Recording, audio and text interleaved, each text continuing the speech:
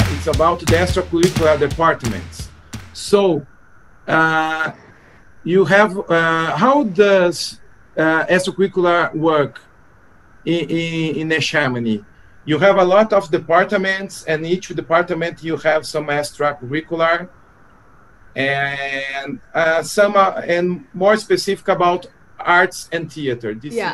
We have a drama class, which is an elective in school, and we also have visual art classes. We have a few of those, and we have a good amount of music classes. So we have ensembles like choir, band, and orchestra, and we also have music theory and guitar and piano, which you can learn how to play guitar and piano. And I think we have a recording and music technology class as well. So we have a pretty big range in our school, and we are very lucky about that because not all the schools around us have the same opportunities as us. So those are the things in school, and then out of school, starting in October usually, we have auditions for the musical, and marching band and drama productions that are in the Black Box Theater, which is our smaller theater, not our big auditorium.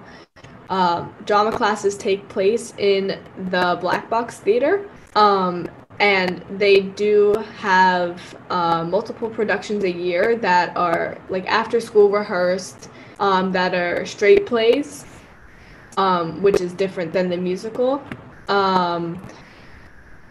Last year, we had a student-written play that had to go on Zoom because we were online at that point. So that was interesting, because they were supposed to do it live, but then we weren't able to do that.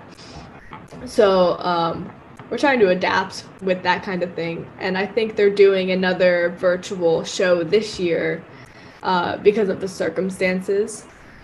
And for the past 3 years, I think, they did a smaller musical within the Black Box. So it's more of a drama department, smaller musical production. And the bigger musical that's in the auditorium is run by the choir department. So that's kind of different.